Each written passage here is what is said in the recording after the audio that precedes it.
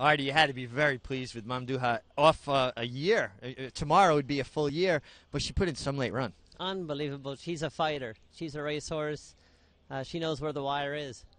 Well, now she's run her record to 5 wins from 6 starts, and it looks like she could probably stretch out the way she finishes her races. You think that'll happen in the future?